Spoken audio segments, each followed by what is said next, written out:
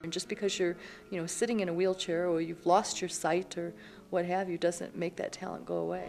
Just because we're disabled doesn't mean we're not just as good of, actors, singers, dancers as everybody else out there. When people see a Phamaly performance, they're seeing incredibly talented people that have overcome handicaps or disabilities and just let nothing stand in their way. I remember very well sitting in the parking lot at the Denver Center on the ground. My audition time was 10 minutes past, and I sat there and I said, I'm not going in there. I'm not going in there. I don't belong with these people. And then I mustered up the courage and I walked over to the tramway building and I went in, and I seriously got sick to my stomach. I looked around at these people. There was one of everything. Okay, people with amputations and people that were deformed and people in wheelchairs and people that were blind. And I took a big breath and I went in and I had the best time. I had the most wonderful time. They were so accepting and I was shaking. I did belong there, okay? I did. Poor child, she weeps. My agents had dropped me. They didn't want me because I wasn't perfect, I did the best I could. I got established, just getting established, just getting things going. And I got struck down with this silly disease that nobody knew anything about for younger people.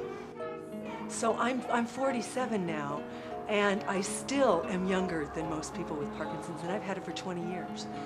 I think just, after my accident, I kind of retreated into somewhat of a shell, and I think had it not been for Phamaly, I don't know if I would have pulled myself out of that. I told my mom at one point, that I should have just died in the car accident because it was going to be such a pain for them and so difficult for them and for me to kind of battle back from this, and that it just would have been easier had I not been around.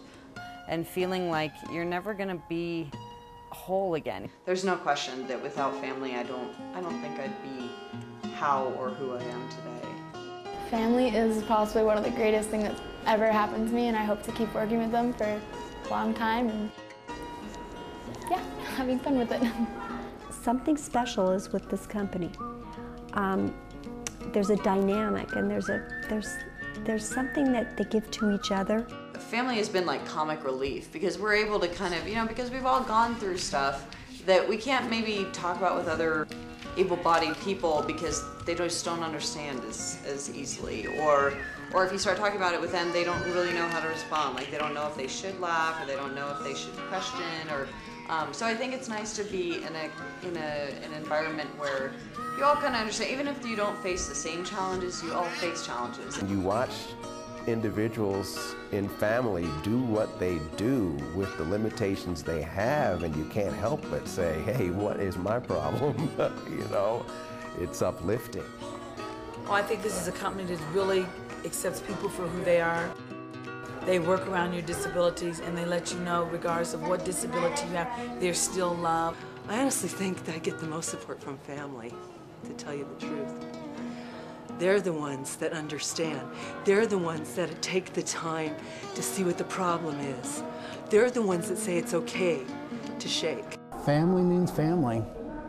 Every time that I feel here or come here, I feel very comfortable.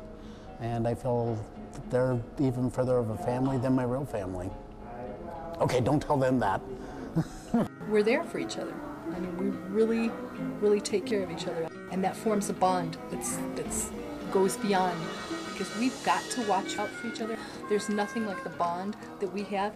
That's what's so special, I think, is seeing everybody find within themselves that talent that they have, that I think a lot of people didn't even know that they had when they first came in here.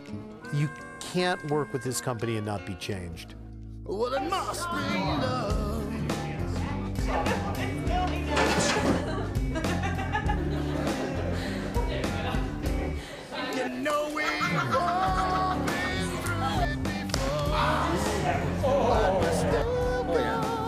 Good stuff.